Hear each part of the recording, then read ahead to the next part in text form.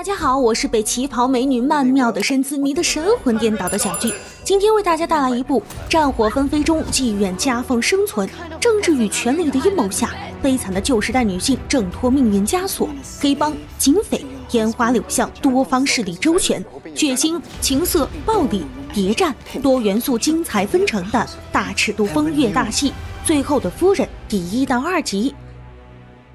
本集开始，一声压过一声的提价让拍卖会的氛围剑拔弩张。为了让这次的商品卖个好价格，商家不遗余力地宣传卖点，而此次商品最大的卖点是她是个冰清玉洁的黄花闺女，而男老板为了得到这如花似玉的小美人，不惜狠了狠心，出到了425的天价。然而天外有天，人外有人，一直和他抢人的夫人稍作沉思，优雅地给出了500这个破天荒的价格。高出这个价格实属得不偿失，男老板明白自己此次争不过那个志在必得的夫人，不得不忍痛放弃了这尤物。一锤定音，女孩的归属无疑是这位夫人。只见她扭动着如柳腰肢，缓缓走向女孩，眉眼之间尽是倾国倾城的风情万种。时间推到数十年后，志玲从香港来到新加坡，收拾外曾祖母的老宅，打算把这地方卖个好价钱。然而这里实在是乱得惨不忍睹，明明外曾祖母曾经托过朋友打理，但事实证明这位朋友几乎没来过。为了不把某些值钱的古董当作垃圾扔掉，志玲只好自己清理这座老宅。可惜她不懂行情，不知道哪些是价值连城的文物。就在这时，历史学家国文不请自来，感叹这活历史建筑竟能保存得这么完整。志玲见他能滔滔不绝地讲解每一件物品的历史背景，灵机一动，这不就是现成的估价员吗？于是他请国文帮他评估出值钱的东西，好出售房屋。一听他要卖了这里，国文一下子激动起来，俩人唇枪舌战间不慎被一个东西绊倒，竟然是个旧时代情趣用品。志玲觉得辣眼睛，但国文却异常兴奋，并且告诉对这里历史一无所知的志玲，这里曾是20、30年代最豪华的风月场所。他扶志玲休息时，无意间发现一个笔记本，那是志玲母亲留给他的。扉页上的几行字让国文捕捉到，志玲的母亲叫一心，外曾祖母叫凤兰。为了搜集更多关于这所房子的历史，国文提出帮志玲清理屋架，而志玲要允许他在这里考古。背地里，国文却偷偷预谋着要把这里申请为历史遗址，这样在博物馆评估结束前，志玲都无法出售房屋。为了拖住志玲，国文故意搞些有的没的，又是拿照片让志玲辨认凤兰，又是拿着花名册找凤兰的名字。这时他们发现名册上并没有凤兰的名字，国文又开始一同翻找，找到了一枚凤凰印章。这说明凤兰的确不是这里的妓女，而是这凤凰阁的女主人，是那个风云变幻的年代中最后一位老鸨。时间回到1928年，烟花墙壁上鲜血飞溅，一个女人正费力地砍男尸的手臂。碎尸并不那么容易，女人抓起另一个工具，狠狠地朝尸体抡去，又溅了个满墙红。画面一转，被凤兰买下的女孩正赤身裸体躺在桌子上，等待着被验证是否是处子之身。众目睽睽之下，凤兰的手下阿玉对女孩上下其手，旁边猥琐的男人们看得血脉喷张。强烈的羞耻心让女孩不住啼哭，但她却没有任何反抗的能力，只能像块猪肉一样任凭这帮人为所欲为。验明女孩的确是处子后，她即将贩卖自己的初夜，洒满玫瑰花瓣的清水掠过女孩每一寸肌肤，精致的旗袍和艳丽的妆容让她一扫之前的灰头土脸。从此刻开始，她有了一个崭新的名字——玫瑰。玫瑰忐忑不安地随阿玉走向客人房间，一路上看到的都是令人羞耻的情欲画面，半知半解的她感觉得到，这些也是她即将迎来的命运。她今晚的客人是一位绅士的一条腿，她一下子就被玫瑰姣好的容貌和身材吸引。温柔的湿身之夜后，阿玉来教她清洁，避免染病，并且安慰她好福气。可不是每个女孩的第一次都能遇到这么温柔的人。玫瑰愤怒地向他们咆哮，自己不过是被抢上船，很幸运没被强暴，但现在竟然躺在这里接客，难不成自己还得感谢凤兰买下自己吗？凤兰闻言笑得妩媚，阿玉在旁边提醒玫瑰不是被抢走，而是被父母卖了。凤兰这是告诉玫瑰，外面的女人一辈子都要给公婆、老公、子女做牛做马，在这里好歹还能有些许权利。如果玫瑰忍受不了这种生活，不如趁早跳海自尽。当玫瑰终于做完心理建设下楼时，她听到阿玉正在和小兰聊天。原来那天和凤兰比价的人叫老蛇，他手里也有一间妓院，但老蛇对待姑娘可不像凤兰这么友好。不久前还发现他的2个姑娘成了遍体鳞伤的裸尸。玫瑰这才明白，也许自己的确是被凤兰救了。画面一转，风月老手素芬正在伺候一位心急的客人。纵横风月场多年，素芬完全知道怎样能给客人带来极致的体验。但今天这位客人似乎不愿意循序渐进，而且还露出了变态的癖好。他粗暴地撕破素芬的旗袍，勒住素芬的脖子，准备霸王硬上弓。就在素芬快要在这窒息感中被侵犯时，一把锋利的匕首抵住了他的下巴。握刀的凤兰冰冷地告诉他：你不可以这样对待我这里的姑娘。男人一看就是嚣张惯了，说自己是老蛇的外甥阿姨，在自己舅舅的地盘想怎样就怎样。谁料自报家门，并没有吓退见多识广的凤兰。只见他淡定地握着匕首，缓缓游走到阿姨的命根子，从齿缝中挤出一个字：滚。阿姨赶忙狼狈地跑回来向老蛇告状，但因为凤凰阁和高官有交情，而且还一直乖乖地向老蛇交保护费，因此老蛇并没有要帮自己外甥出气的意思，还警告他不许动凤凰阁。怀恨在心的阿姨这日来到凤凰阁，假装赔罪，让素芬放下戒心。在素芬放松后，这个变态男开始对素芬进行惨无人道的报复。烧红的熨斗烫到素芬娇嫩的肌肤上，一场泯灭人性的暴行就此上演。当其他的姑娘发现素芬时，奄奄一息的她身上遍布着可怕的伤痕，连私处都被严重烫伤。凤兰心疼地看着这个姑娘，决心让伤害她的畜生付出代价。时间回到现代，志玲正打电话商量着婚礼事宜，那头国文把衣服一脱，露出了线条流畅的好身材，看得志玲不由春心一动。她告诉国文自己要回去做婚纱，不会再回来，这里就委托给房产公司代卖了。国文一听那还得了，赶紧说凤兰当时的收费是其他妓院的3到10倍，风月之地的钱不能存进银行，那么这一大笔钱很有可能被兑成黄金、珠宝等藏在这里。见志玲被说动，国文又将凤兰的照片塞给他，让他看看这旗袍，这审美，难道他不好奇凤兰的故事吗？志玲的确被凤兰的审美征服了，也默许再给国文1个星期的时间。国文赶紧殷勤地为大小姐按脚，而志玲开始让设计师按照凤兰的款式为她定制旗袍。这时搜宝达人国文又发现了一个神秘的箱子，箱子中静静躺着几件做工精致的旗袍。他赶紧把志玲叫来，和她一起分享这些宝贝。线条优美的剪裁，柔软舒适的质感，工艺精巧的刺绣，让志玲不由为之入迷。她迫不及待地换上这属于凤兰的旗袍，望着镜中凹凸有致的自己十分满意，而且还不忘散发魅力，勾引国文，让他帮忙系扣子。正在两人逐渐暧昧起来时，一个声音打断了他俩旖旎的气氛，来人竟是志玲的未婚夫。时间转回到旧时代，发烧的素芬产生幻觉，不断念着阿涛的名字，这让凤兰十分惊讶，毕竟阿涛的事已经过去很久了。在凤兰的安抚下，素芬渐渐安静地睡去。素芬的惨状让凤兰杀心顿起，她不经意地问阿玉：明天晚餐的肉买了吗？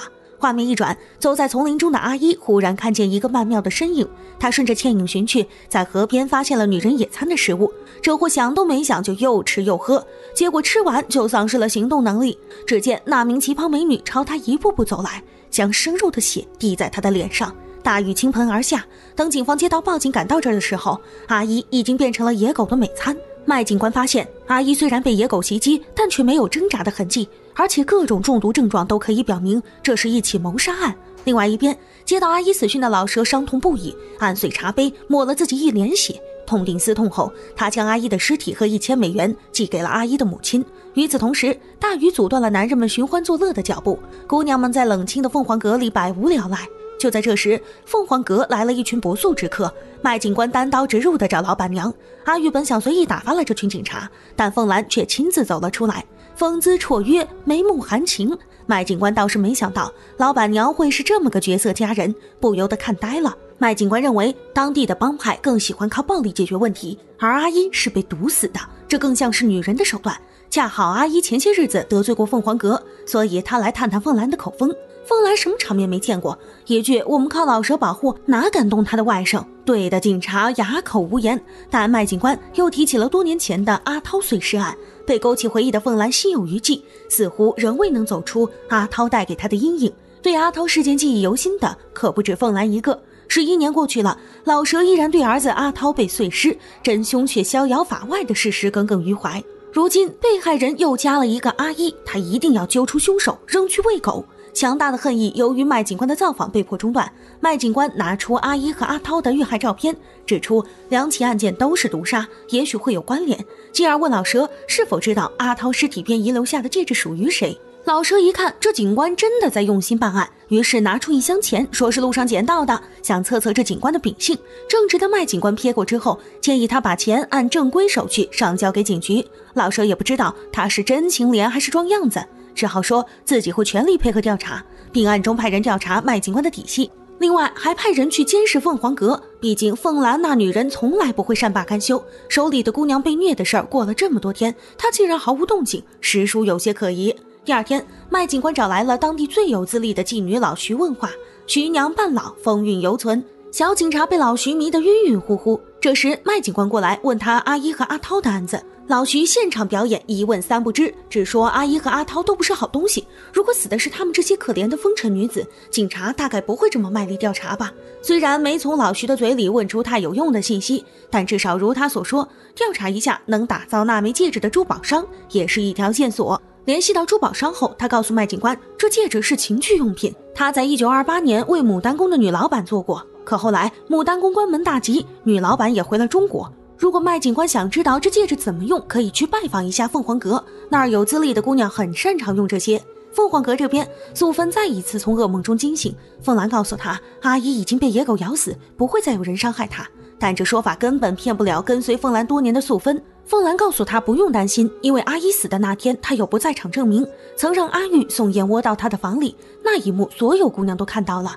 可素芬觉得就算凤兰能逃过警察的调查，但老蛇那边也会起疑，凤兰又该怎么应付老蛇呢？凤兰安慰她，只要时间够长，事情就会过去。画面一转，那天的燕窝的确被送到了凤兰的房里，但房中却空空如也，难道这不在场证明是凤兰刻意伪造的吗？这日被警察问过话的老徐来向凤兰通风报信，凤兰很好奇老徐为什么愿意帮她，这话戳到了老徐的痛处，原来他有个女儿被喜欢残缺女孩的阿涛带走，受尽了非人的折磨。一想到这些，老徐就悲痛不已，觉得阿涛死有余辜。老徐的一番话让凤兰的思绪乱了起来，他决定先下手为强。时间回到现代，显然志玲的未婚夫哈里对志玲在这儿和国文孤男寡女共处一室的场景十分不满，因此他不但话里句句带刺，还当着国文的面送志玲珠宝炫富。哈里认为国文无事献殷勤，非奸即盗，让志玲赶紧回香港，但志玲觉得哈里疑心病太重，哈里这次来是铁了心想把志玲带回去，因此直接约了房产经纪人一起共进午餐。这自作主张的行为惹怒了志玲，她不想理哈里的甜言蜜语，只想回凤凰阁静静。而另一边的国文正和基友策划着把凤凰阁上交给国家。画面一转，哈里找的房产经纪人把售房材料送到凤凰阁，让国文交给房主签字。国文生气地拿着材料质问志玲为什么着急卖房子，同时向她分享了一个自己新发现的秘密，那就是凤兰不可能是在离开凤凰阁后组建家庭的，因此凤兰一定是在妓院生的孩子。伴随着凤兰妓院生育的秘密，时间回到上个世纪，麦警官跟踪老徐来到凤凰阁，而螳螂捕蝉，黄雀在后。阿玉发现了麦警官，麦警官略显尴尬，说自己会改日拜访。画面一转，凤凰阁的女佣小花又被这群多事的女人损了一通，而姑娘们发现凤兰每天早上都不在，难不成是有个地下情人？只能说他们的格局太小了，男人算什么，哪有学习重要？我们的凤兰正坐在河边优雅的早读呢。而这妓院老板的书香气又引起了麦警官对他的好奇，到底凤凰阁的老鸨坐在河边读英文书的淑女，哪一个是真正的凤兰？这个凤兰的身上究竟藏着什么秘密？待凤兰回到凤凰阁后，当地的权贵林夫人来找她，表示愿意出高价从她手里买一个处女，她觉得女佣小花就不错。然而凤兰从来不卖姑娘，不客气地对林夫人下了逐客令。随后她把小花叫到自己房中，耐心地教她读书写字。凤兰没想到被拒绝的林夫人并未死心，她夜里偷偷地来给小花 PUA， 说和她走可以过好日子。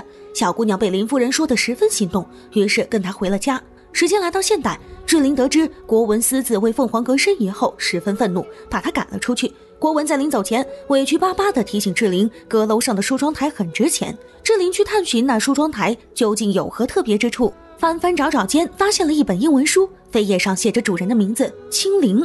另外一边，国文请求基友撤回申遗手续。此外，他们还发现一名叫麦宏志的华裔警长亲手整理了关于凤兰的专属档案，这让他们有了更多挖掘凤凰阁故事的资料。在时空的另一端，麦警官正认真整理着凤兰的档案，下属为他找来了需要的英文书，德伯家的台斯他边从这本书里窥探挖掘凤兰的秘密，边旁敲侧击地打听凤兰的背景，没有证件，没有来历，经营着这么大的厂子，凤兰这个人浑身充满了神秘感。麦警官是要把他查个清清楚楚，于是让人查1925到1932年间失踪女子的资料。时间来到现代，志玲正捧着那本写着清零名字的德伯家的台丝读着，国文便拿着撤回申遗的资料来向他道歉。书中凄美的故事让志玲平静了许多，她不再对国文发火，而是淡淡的向他倾诉。外曾祖母的名字是清零，志玲的父母在她12岁的时候就要求她熟读德伯家的台丝。她一向不喜欢这个悲惨的故事，但现在看来，这本书对于他们家族来说有着重要的意义。那个时代，女性地位低下，读书写字简直是天方夜谭，所以清零一定是书香世家或者名门望族的千金。但他为什么会去开妓院呢？疑惑之间，国文说已经知道哪个是凤兰的房间了，他带着志玲一起去看。这时有个老人到来，问他们在这儿干什么。时间回到遥远的过去，找不到小花的凤兰通过调查得知小花在林府，于是求麦警官陪她去要回丫头。毕竟那女孩进了林府和跳进火坑无异。待二人到了林府，被洗脑成功的小花怎么都不肯和凤兰离开，还谎称在凤凰阁日夜工作，忍饥挨饿。凤兰大大无语，毕竟凤凰阁从不让人挨饿，这一定是林夫人教小花的说辞。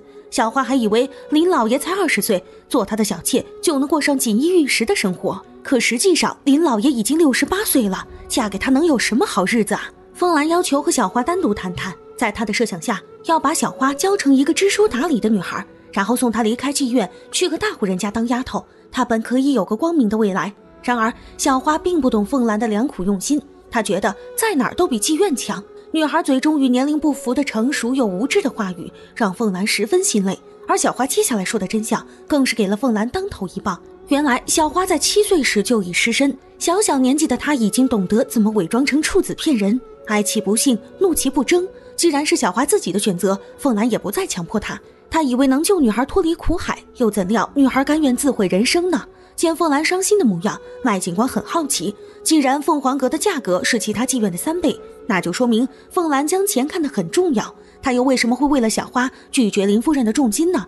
凤兰还沉浸在小花之事的悲伤中，无暇满足麦警官的好奇心，美人落泪的样子实在太惹人心疼。麦警官忍不住拍了拍她的肩膀以示安慰。这时凤兰一头栽到了他的怀里，此时此刻的她非常需要一个坚实的臂膀来靠一靠，缓解内心的无助。过去的时代和现在在老人的口中奇妙地联系在了一起，它如同历史和现代的纽带，悠悠地向志玲和国文讲起了凤兰的故事。在凤兰的那个年代，新加坡是优雅的代名词，从凤凰阁便可窥见一斑。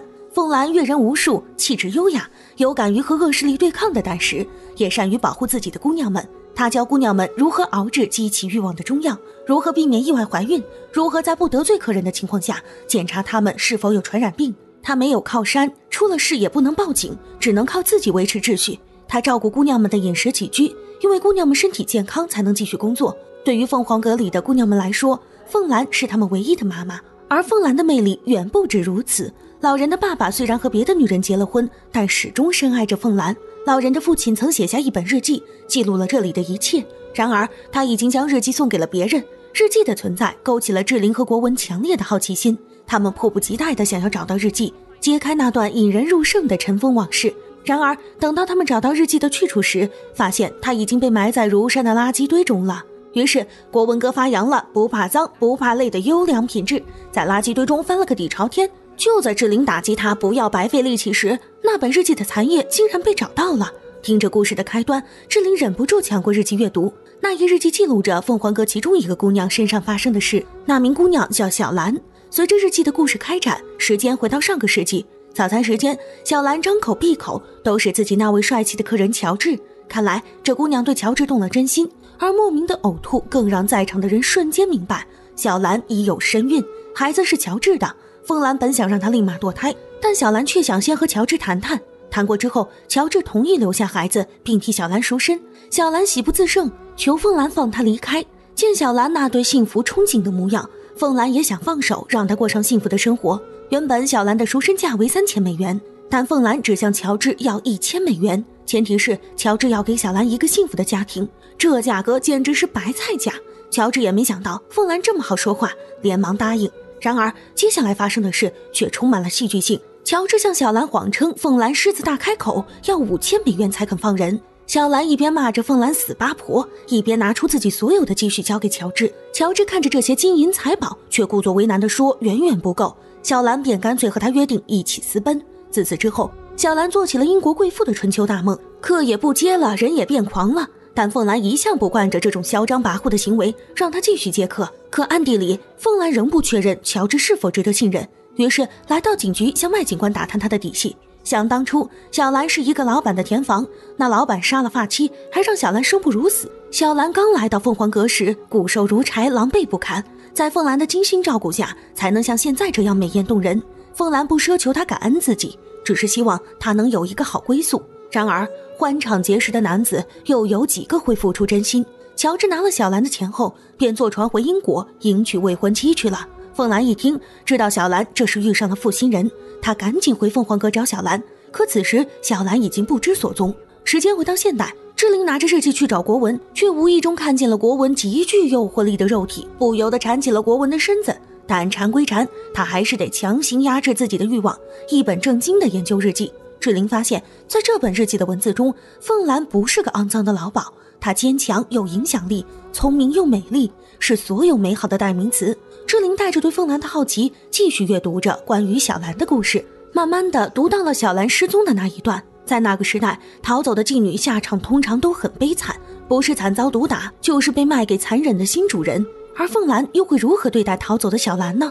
就在凤兰因为找不到小兰急得团团转时，麦警官主动出现说知道小兰在哪儿。那天下着很大的雨，凤兰在警察的陪同下亲自去码头寻找小兰。当找到小兰时，她正坐在岸边伤心欲绝地哭泣，脸上的水已经分不清究竟是雨还是泪。麦警官下令用警车送他们回凤凰阁。可那个时代对妓女的歧视根深蒂固，麦警官的一个下属不愿和肮脏的妓女同乘一辆车，于是麦警官让这名下属走了2个小时回到警局。麦警官的这种行为让凤兰感到十分意外，她难得地感受到了生而为人理应受到的尊重。另外一边，老蛇正在紧锣密鼓地调查杀害阿姨的凶手，可是却一无所获。最后只剩下凤兰还没被调查过，因为凤兰一向和高官交好，所以在没有确凿证据的情况下，老蛇不敢动她，只好先派属下从她身边的人下手。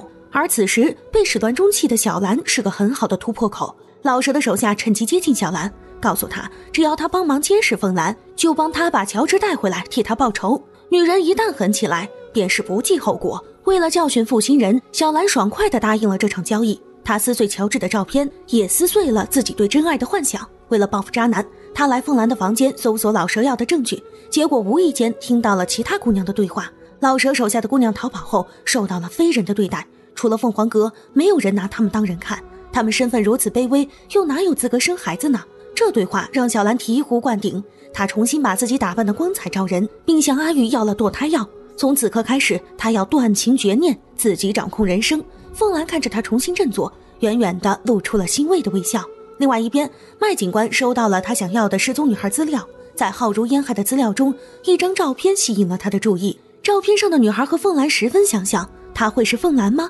这个问题在麦警官的日记中被揭晓了答案。此时的志玲正读到麦警官看到这张照片时的心情。日记到这里戛然而止，志玲被强烈的好奇心折磨得快要疯了，因为这决定着她的身世。她迫不及待地跑回凤凰阁，找日记散落的残页，甚至想去翻她之前嫌弃无比的垃圾堆。找不到日记的她像丢了宝藏一般失魂落魄。国文把她环在怀中，温柔地安慰着，气氛渐渐变得微妙。也许是蓄谋已久，也许是一时冲动，志玲现在只想放纵地发泄一番。她吻上国文的唇角，在这历史悠久的凤凰阁中，和国文激情四射地纠缠在了一起。热烈的一夜过后，志玲和国文光溜溜地醒来，他们一副不知昨晚发生了什么的模样，尴尬得眉来眼去。这二人不知道，他们俩已经被哈利派的人拍了艳照。听到俩人在凤凰阁待了一夜，哈利还自我安慰地说他们一定是在寻宝，直到铁证如山的艳照怼到他眼前，他才不得不接受自己被绿了这个事实。他气势汹汹地去找国文宣示主权，先是威逼利诱，说如果国文远离志玲，他就保证让凤凰阁列入文化遗产，但如果国文执迷不悟，那就毁掉凤凰阁。后是杀人诛心，用伪造的志玲短信给国文看，看着志玲短信那绝情冰冷的语气，国文还以为自己在志玲心中不值一提，心里哇凉哇凉的。另外一边的志玲在读书之际不由想起国文，不知不觉他们已经发生了这么多事，而他也不可避免地对他动了心。然而不知道国文已经伤心透顶的他，给国文怎么打电话都打不通，这让他心乱如麻地望向镜子，而这面镜子好似连接时光的通道，映出了另一个时空下女人的愁容。画面一转，一名年轻漂亮的女孩被心上人阿涛绑在床上，她无措地看着阿涛，不知他为什么要这样对自己。这时一个油腻的嫖客进来，色眯眯地盯着女孩。女孩预感到了不对，声嘶力竭地向阿涛求助，可阿涛只是陪着笑脸说了句尽情享受，便为二人关上了房门。那一声响彻底斩断了女孩的希望，她的衣服被油腻男粗暴地撕破，他忽地攀附到女孩的身上，羞耻的动作碾碎了女孩的尊严和清白。凤兰猛地从噩梦中惊醒，原来那个女孩就是年轻的凤兰。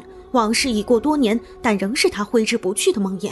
另外一边，阿玉的朋友阿帆来投靠阿玉，他曾经在马六甲最大的妓院春和院工作过，因此对圣人这份工作十分有信心。当他看到凤兰时，第一反应是这夫人真漂亮，第二反应是这夫人真面熟。而此时的麦警观察到，那名叫青灵的女孩和春和院有着脱不开的关系，他再次来到凤凰阁，想从这神秘的凤凰阁女主人身上套出点秘密。而凤兰明显不想接他的招，故意转移话题，疯狂地发射自己的魅力，纤纤玉手探向麦警官的隐秘地带。麦警官宽厚的手掌抚上他纤细的腰肢，惹火之间，凤兰说给麦警官安排姑娘解压，但麦警官可不想要别的姑娘，他想要的是他们的老板。俩人你一言我一语地试探对方心底的秘密，试着试着就试探到了床上，鼻尖相抵的距离激发出蓬勃的欲望。就在一触即发之际，麦警官掏出了青灵的照片，问凤兰是否认识这个女孩。照片上年轻的自己让凤兰恍如隔世，她心中大惊，但表情依旧淡定。她说自己不认识照片上的人，可麦警官还是敏锐地捕捉到了她言辞间的漏洞。凤兰只得用新的谎言去遮掩自己的疏忽，她借帮麦警官寻人的名义想要那张照片，可这么重要的物证，麦警官怎么会交到一个嫌疑人的手里？兴致一扫而光，麦警官结束拜访，凤兰在他离开后瞬间没了刚才的镇定自若。画面一转，麦警官本想利用老蛇的势力调查阿姨的谋杀案，但老蛇毕竟是黑帮老大，下手狠辣无比，麦警官自觉不能再坐视不理，于是去警告老蛇消停一些，以后案子的事儿由他全权负责。老蛇对麦警官迟迟未能破案十分不满，可麦警官胸有成竹地向他表示自己一定能破案，多一个人查凶手总是好事。老蛇终于将那枚重要的物证戒指交给了麦警官。麦警官离开后，老蛇的手下汇报说，麦警官最近和凤兰走得很近。老蛇认为凭凤兰的魅力，麦警官对他感兴趣也是人之常情。他派手下时刻监视他们的一举一动，想知道麦警官都什么时候去凤凰阁。拿到戒指后，麦警官仔细的研究，下属来向他汇报监视凤凰阁的成果时，提到了最近经常去凤凰阁的阿帆。麦警官立刻去找阿帆问话，据阿帆所说，凤兰长得特别像曾经春和院里一个叫翡翠的姑娘，她长得漂亮，又会说一口流利的英语。当时的妓院老板阿涛是个人面兽心的家伙，总是殴打姑娘们。麦警官拿出青灵的照片供阿帆辨认，阿帆一眼就认出了她就是翡翠。另外一边，凤兰一个人来到母亲的墓前祭拜，这里让她想起了曾经温柔教诲她的母亲，也想起了逼她嫁给一个老头的父亲，还想起了和英俊帅气的阿涛那甜蜜的过往，以及那个渣男给她带来的无限伤害。往事历历在目，百感交集的凤兰忍不住抽泣起来。而这时，麦警官竟不知何时出现在他身后，他接二连三的询问，让凤兰不堪其扰。他可不想在母亲的墓前提那些痛苦且肮脏的秘密，于是决定和麦警官回凤凰阁谈。另外一边，老蛇也知道了凤兰曾是春和院的翡翠，这让他恍然大悟。心狠手辣的阿涛执掌春和院时，那里的姑娘们都想杀死他，而凤兰恰恰是那种有仇必报的性格，所以他很有可能是杀阿涛的凶手。自以为获晓真相的老蛇怒不可遏，让手下不管用什么方法，务必把凤兰带过来。此时，凤兰和麦警官回到了凤凰阁，凤兰故意在麦警官的面前换衣服，麦警官强忍心中的悸动，一副正人君子的模样，坐在梳妆台前。要命的是，梳妆镜刚好能映射到凤兰那勾魂的倩影，白色的丝绸吊带开叉到大腿根，性感的身材在单薄的布料后若隐若现，这勾得麦警官心中七荤八素。他拿出青灵的照片，强行转移注意力。现在的他已经确定凤兰就是青灵，同时也是翡翠。他在15岁时离家出走，父母报了案，却一直没能找到他。而母亲在那不久之后过世。凤兰并不对他的推理发表看法，但他明白这个睿智的警官已经接近了真相。他顾左右而言他，不停地撩拨麦警官。这时麦警官又拿出了阿涛的照片，凤兰神色微变，无论什么时候看到这张脸，他都依然心有余悸。麦警官想知道阿涛对凤兰做过什么，而凤兰又是否杀了阿涛。凤兰并不作答，只顾投怀送抱，施展媚术。美人在怀，麦警官也难以把持。他把凤兰反压身下，一边问话，一边忍不住索取那令人心驰神往的香吻。就在俩人要进行更深入的交流时，老蛇的手下蒙着面闯了进来，他们上来就去抓凤兰。麦警官与他们大打出手，小喽啰们明显不是麦警官的对手，因此有人开始玩阴的掏出枪。凤兰看到了他掏枪的动作，稍作思考后扑身上前替麦警官挡了一枪。这时阿玉出现，给领头的一记重击，众人才狼狈离开。凤凰身体中汩汩流出的血，经急救后苍白的面色，都令麦警官担心不已。这时下属找到的蒙面手帕让他知道了幕后黑手正是老蛇，他立刻来找老蛇兴师问罪。老蛇只好让兄弟们暂停行动，静观其变。凤兰这边，她不顾身体的虚弱，急匆匆地找来素芬。素芬是和她一起从春和院逃出来的姑娘，两人有着深厚的革命友谊。凤兰认为麦警官即将查出真相，因此此地不宜久留。她让素芬抓紧时间收拾东西，准备跑路。与此同时，麦警官犹豫地踏进凤凰阁，想了解凤兰的伤情，却在这儿碰到了同事老拉。老拉说手上有麦警官需要的资料，于是俩人一同回到警局。老拉告诉麦警官，那枚戒指是在阿涛的命根子上找到的。更残忍的是，他的大宝贝在他死前被生生扯掉，这让麦警官更加确信凶手一定是女人，而且极度憎恨阿涛，所以才会用这样的手段报复。除此之外，俩人还有更重要的事要谈，那就是关于日本间谍的调查。他们怀疑情报是从凤凰阁泄露出去的，因此老拉整理了一份出入凤凰阁的英国军人名单，想从中找出情报被泄露的线索。画面一转，无人的小巷内，两个日本间谍正在街头。男人让女人尽快解决掉凤兰，以免她用凤凰阁赚到的钱资助中国打仗。但女人似乎不愿意现在就杀掉凤兰，说凤兰对他们的大业还有很多值得利用之处。她的态度让男人怀疑她对凤兰动了恻隐之心。他立即表忠心，说到了必要时刻会亲手杀了凤兰。街头结束，女人的容颜在黑暗的夜里隐隐约约地显露出来。这日本女间谍竟然是阿玉。时间回到现代，为了重新挽回未婚妻的心，哈利又是送豪车，又是和志玲追忆往昔。然而志玲始终心不在焉，哈利让志玲带他逛逛，可志玲和他逛街时浑身都写着敷衍。志玲提出去附近的旧屋转转，感受一下新加坡当地的风土人情，但哈利则十分嫌弃这里的脏乱差。这时上次和国文找日记时认识的一名主公发现了志玲，他告诉志玲国文最近很伤心，并把志玲带到国文工作的地方，希望他能让国文振作一点。此时的国文正魂不守舍地发呆，脑子里都是志玲的身影。当志玲找到国文时，国文正在鼓捣他的花花草草。看到志玲突然出现，国文十分惊讶。生机盎然又姿态各异的植物让志玲大开眼界，如同发现了新大陆。不知不觉间就和国文逛到了晚上。遇到国文后，志玲的生活发生了很大的变化，国文带给她的是一种全新的体验。所以那晚的亲密关系也许不是一时冲动，可国文却想起了志玲的那条短信，短信上志玲说那晚对他而言没有任何意义，于是为了挽尊，他狠了狠心，对志玲谎称那晚对于他毫无意义。国文这副态度是志玲始料未及的，而国文还在不断说着言不由衷的话，这让志玲十分恼怒，生气地宣布那晚就是普通的一夜情，而后气呼呼地离开了。等志玲离开后，国文才卸下了刚才那浑身是刺的模样，又开始独自阴谋。第二天，国文的好基友发现了好东西，那竟然是麦警官在老年时录下的录音带，录音中记录了他的一生，其中就包括他与凤兰的羁绊。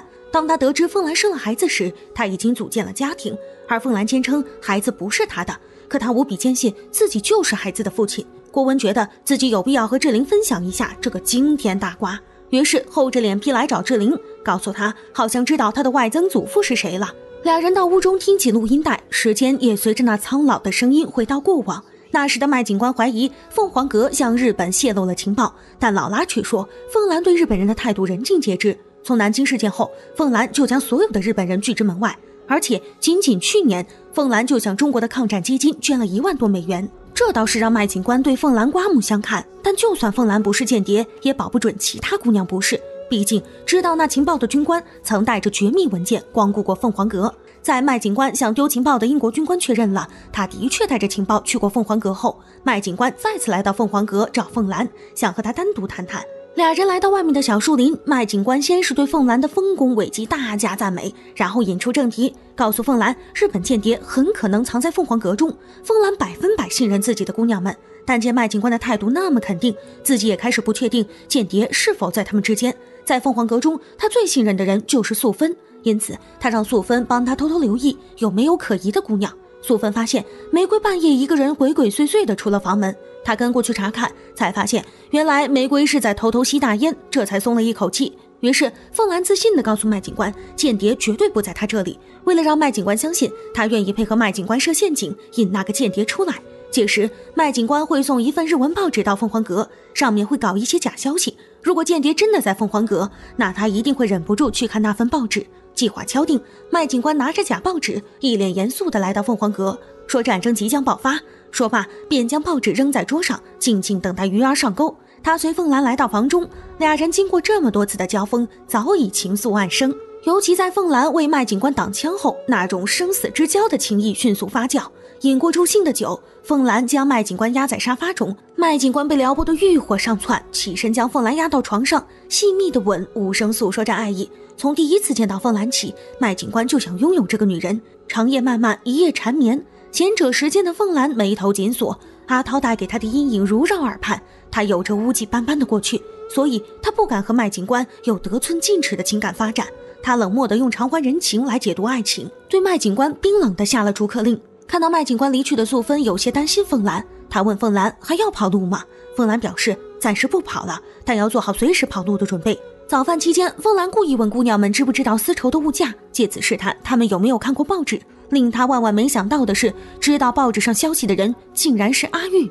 凤兰的心中久久无法平静，她和阿玉是多年的好朋友。当年凤兰捡到阿玉时，阿玉身患疟疾，是凤兰帮她洗澡喂她吃饭。阿玉说凤兰不仅是她的朋友，更是她的家人，而这话让凤兰更加心痛。她扑进麦警官的怀中，显露了柔弱一面，不愿相信阿玉就是间谍。可直男麦警官非但没有安慰她，还直言道他一直都怀疑阿玉，因为能做间谍的人必须有非同常人的冷静，而这种性情凤凰阁中只有2个人有，一个是凤兰，另一个就是阿玉。凤兰一听，感情之前我也在你的怀疑名单里啊。麦警官不置可否，但他现在已经100%相信凤兰，他之后会往凤凰阁派些人手，既是保护凤兰，也是监视阿玉。他向凤兰发誓，所做的一切都是为了保护她，包括他一直想知道的真相。在麦警官那深情款款的目光中，凤兰放下了戒备，向他讲述了自己的故事。凤兰有一个美好的童年，有富裕的家庭，接受过良好的教育，直到她15岁那年，父亲要把她卖给一个70岁的猥琐商人。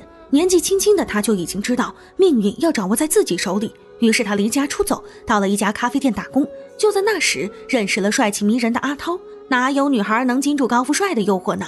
两人迅速坠入爱河，凤兰不久就嫁给了阿涛。那时的她以为那是她幸福生活的开始，万万没想到那竟是噩梦的开端。凤兰曾无数次动过轻生的念头，但她觉得她不该被一个人渣毁了一生，因此坚强地挺了过来。故事讲到这里，志玲已经听不下去，可当国文把录音带拿出来时，志玲决定还是继续听下去比较好。故事继续讲述，卧薪尝胆的凤兰很快适应了风月生活，成为了最红的姑娘。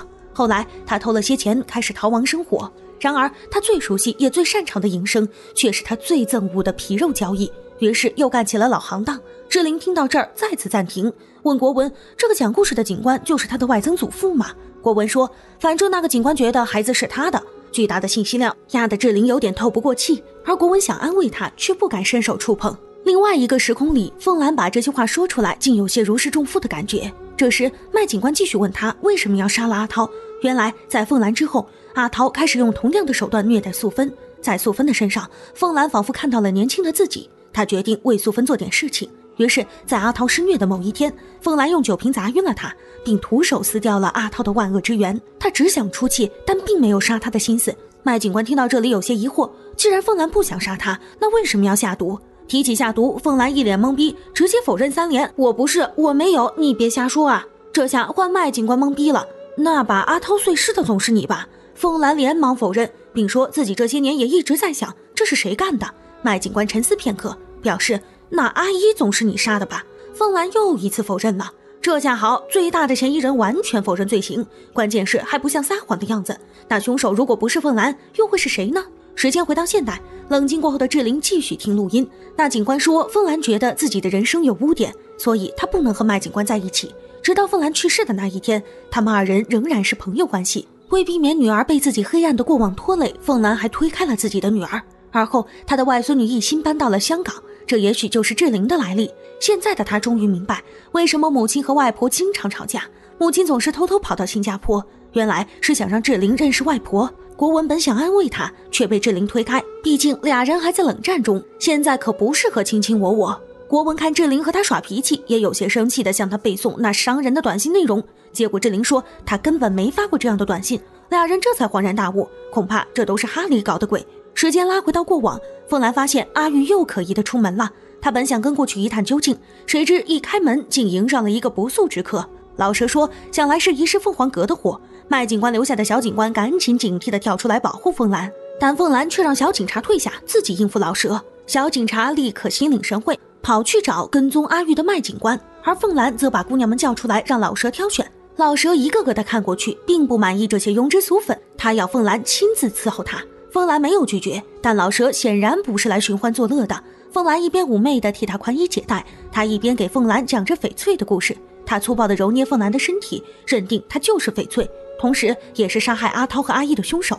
凤兰连连求饶，说自己并不是翡翠，但老蛇哪会相信？他掏出扇子，用它暴力地折磨凤兰。在凤兰的一声惨叫中，麦警官冲了进来，向老蛇解释凤兰并非真凶。可老蛇觉得麦警官是凤兰的群下之臣，不值得信任，手里依然没有停止对凤兰的霸凌。麦警官被凤兰痛苦的叫声嚷得心都要碎了，不惜掏出枪威胁老蛇停手。老蛇只好暂时作罢，并反向威胁麦警官，如果骗了他，他会亲手杀了麦警官。时间回到阿涛被碎尸的那个晚上，机械地肢解着阿涛的女人终于露出了全貌，竟然是阿玉。她仿佛和阿涛有着滔天的仇恨，用刀一下又一下砍在他的尸体上，鲜血喷溅，染红了白色的墙。画面一转，独自上街买菜的阿玉被街头人狠狠地按住了手，他提醒阿玉身份已经败露，必须马上离开。但阿玉觉得现在就离开太过突然，他一定要先回凤凰阁。见阿玉如此执着，街头人将他视为弃子，宣布以后他和组织再无瓜葛，如果被抓到，那自我了断是他唯一的选择。此时麦警官告诉凤兰，今天11点半就会对阿玉展开抓捕行动。阿玉忐忑地回到凤凰阁后，照常帮凤兰煮燕窝。她与凤兰情同姐妹，但终究到了这不得不分别的一天。凤兰看见她，心情同样十分复杂，喝着那美味的燕窝，勾起了她许多回忆。小时候，家里的佣人们对她比父母还要亲密。和阿桃私奔后，那暗无天光的日子让她以为再也遇不到那样愿意无微不至地照顾自己的人了。直到遇见了阿玉，说到动情处，俩人抱头痛哭。阿玉不断向凤兰道着歉，可凤兰从未怪过他。阿玉杀阿一是担心凤兰情绪太激动留下破绽，而他又觉得必须让阿一为素芬做的暴行付出代价。泣涕连连里是难舍难分的情深意重，他们相依为命多年，凤兰终是下不了伤害阿玉的狠心。此时此刻，他只想要眼前人安然无恙，于是他仓皇地对阿玉说：“快跑！”阿玉瞬间明白发生了什么，用最快的速度逃之夭夭。麦警官准时到来，阿玉已经不知所踪。凤兰的刻意拦阻让麦警官明白是凤兰放走了这个日本间谍，他大喝凤兰愚蠢，怒气冲冲地对阿玉开始了紧急追捕。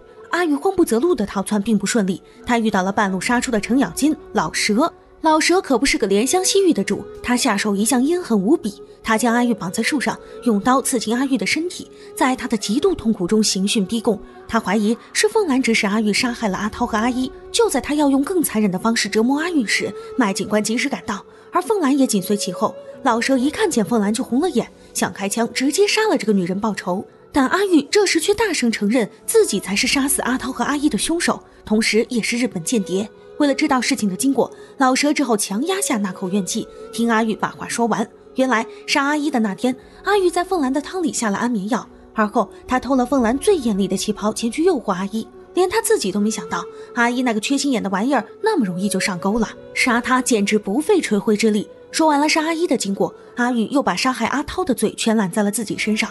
她曾是日本的妓女，漂洋过海来到新加坡后隐姓埋名，直到有一日谍报组织联系上了她，她开始不断从英国人身上窃取军事机密，却不小心被阿涛撞破秘密。阿涛以此相要挟，不但要阿玉的全部财产，还逼阿玉满足他那龌龊的欲望。阿玉忍无可忍，杀死了阿涛。他故意压住凤兰的手，谎称杀阿涛是他一人所为。凤兰明白阿玉这是将他的罪也揽到了自己身上，心痛不已。老蛇听到阿玉残杀阿涛的经过，恨不得立刻将阿玉千刀万剐，而麦警官则成为了他的绊脚石。混乱之际，阿玉偷偷服下毒药，这个漂泊一生被人肆意利用的女人，轻呼着天皇陛下万岁，死在了凤兰的怀中。自那之后，凤兰丧了很久，而麦警官又给他带来了一个毁灭性的消息，战争即将爆发，政府下令关闭妓院，这让本来就郁结在胸的凤兰更加气愤。凭什么女人一搞点事业，男人就要来破坏？凭什么阿玉要为那素未谋面的天皇效命？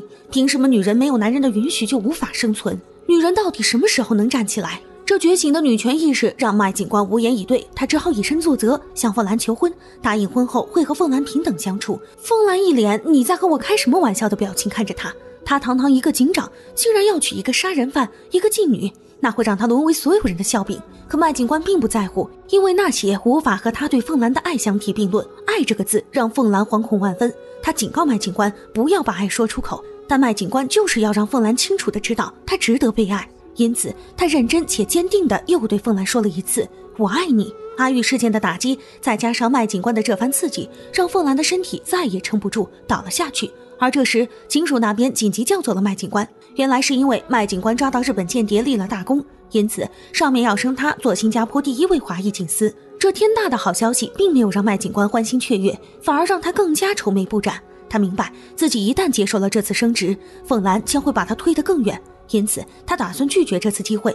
另外一边，本以为凤兰是因为体力透支才站不住的，令人没想到的是凤兰竟然怀孕了。素芬觉得这是个好机会，凤兰从此就可以跟随麦警官过上正常的生活了。但凤兰这种外柔内刚的女人又怎会因为一己之私去破坏麦警官的大好前途？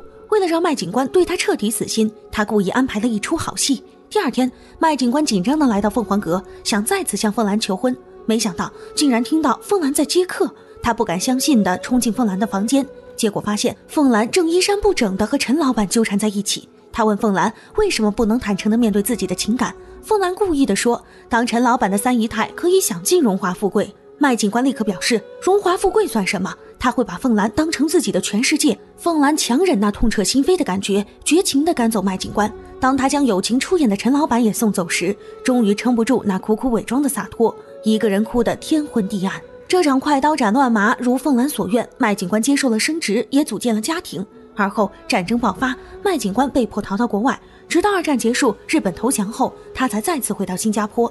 此时凤兰的凤凰阁成为了新加坡最后一间妓院，而凤兰也成为了名副其实的最后的夫人。当麦警官像老朋友一样踏进凤凰阁时，他亲切地问凤兰女儿的年龄，但凤兰怕他知道女儿的年龄后推断出这是他的孩子，因此连忙岔开话题。时光荏苒，昔日的爱人再相见，双方都染上了岁月的味道，只有那份克制而深刻的感情埋在二人内心的最深处，在时光的长河里依然唯美动人。故事回到现代，哈里承认短信的事是他自导自演，不过他有什么错呢？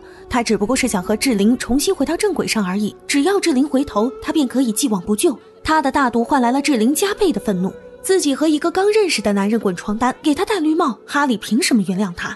这一波理不直气也壮的逻辑把哈里给问懵了，只能回答说当然是因为我爱你啊。然而志玲的心已经野了，她要学习凤兰的独立和自由，让哈里趁早找个真爱。国文问志玲今后有何打算，志玲打算辞职，然后留在新加坡守护这段历史。她将凤凰阁的钥匙交给了国文，让他可以随时去考古。国文喜不自胜，连忙跑回凤凰阁寻命挖宝去了。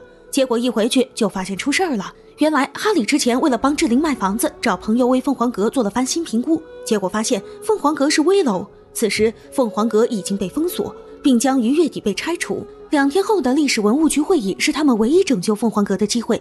如果能证明凤凰阁的历史价值，吸引文物局介入，那凤凰阁或许还有保留的可能。于是志玲发挥了她出众的口才，晓之以情，动之以理，让文物局的人对凤兰的故事产生了浓厚的兴趣。国文对志玲的表现赞不绝口。然而好事多磨，凤凰阁被很多房产开发商盯上，除非志玲能拿出几百万修复房屋，否则凤凰阁肯定是保不住了。为了保护这段历史，志玲希望哈里能尽快同意她的离职申请，好让她可以把股份套现。然而哈利无情地提醒他，就算他卖掉股份，那些钱仍不够买回凤凰阁。他闷闷不乐地来到国文的花圃，向他倾诉自己的困境。这时国文弱弱地说道，自己并不是这座花圃的职工，而是这座花圃的老板。好家伙，没想到你还是个隐藏富豪呢。他愿意为了凤凰阁卖掉花圃，这样和志玲的钱加起来就够保住凤凰阁了。凤凰阁终于被两人保住了，这对志同道合的金童玉女也终成眷属。在他们的努力下，凤凰阁的故事不会被遗忘，而且会成为那个时代最美的传说，代代传承。至此，风月大戏最后的夫人全部故事就结束了。缠绵悱恻而又凄美动人的凤凰阁传奇到这里也戛然而止。纵观这段发生在新加坡最后一间妓院的全部故事，引人入胜的情色外衣下包裹着的是至情至圣的内核。小小的凤凰阁就像一个社会的缩影，这里有令人血脉喷张的风花雪月，也有婉约克制的唯美爱恋，更有令人肃然起敬的家国大义。活在历史中那形形色色的人物，每一个都有一段令人动容的人生。豆蔻少女嫁花甲老翁，痴情妓女被骗财骗色，深藏不露的女佣，外柔内刚的老鸨，这里蕴藏着旧时代女性意识的觉醒，更推崇敢于挑战、掌握自己命运的勇气。那为人所不齿的风月场所，亦有人间真情。历史留给后世的是启迪与反思，即使身处肮脏黑暗的泥沼，也要有追往光明的信仰。无论出身，无论贫富，每个人都有掌握自己人生的权利，每个人都可以做站在光里的英雄。好了，今天的解说就到这里，希望大家多多点赞支持，也可以在评论区发表你对本期视频的看法。记得订阅剧集地频道，我们下期再见。